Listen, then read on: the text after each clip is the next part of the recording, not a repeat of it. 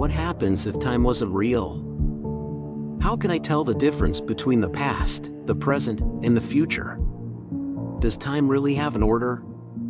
Does it only move in one direction? Does it move at all in any way? Put an end to time. Don't make any assumptions. And try to keep your cool. This thought experiment that will blow your mind will only take a few minutes, whatever that means. Albert Einstein's general theory of relativity was published in 1915. It changed, changes, and will continue to change the way we think about time. In this important theory, he said that the laws of physics are the same for everyone who is not moving. This basically explains why, if you were standing still and watching a car drive by, you would think the people inside were moving at the same speed as the car, since their speed is relative to where you are standing. On the other hand, the people inside the car feel like they are standing still because they are moving at the same speed as the car. Einstein's theory of relative motion, on the other hand, could be used to explain the motion of everything in the universe, except for light. Light moves at the same speed all the time. Einstein came up with the idea of space-time, which is a link between time and space, based on these two ideas. One tricky thing it means is that two people can have different ideas of how fast time passes depending on how much faster one person is moving than the other. So, if it's possible for two people to see time passing in exactly the same way, but from different points of view, whose clock is right and whose is wrong? In a strange way, they're both right. After all, the fact that there are different time zones shows that your watch and someone else's watch on the other side of the world will always show different times.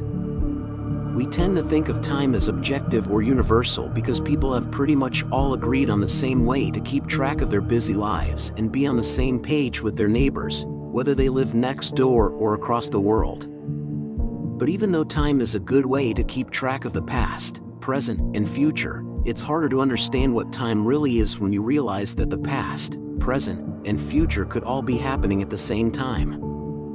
You might be able to point out Proxima Centauri if you look up at the sky.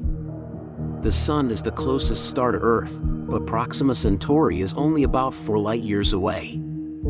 So the light you see now has been around for 4 years in our time. If Proxima Centauri blew up, we wouldn't find out about it for another 4 years.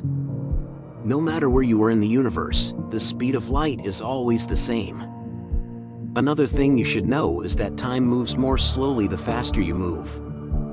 This is why astronaut Scott Kelly came back to Earth 13 milliseconds younger than his twin after a year in space. Now, using these two examples, let's put an astronaut on a planet 4 light-years away. That means that he is 4 years ahead of you in the present. He already knows everything you do now on Earth.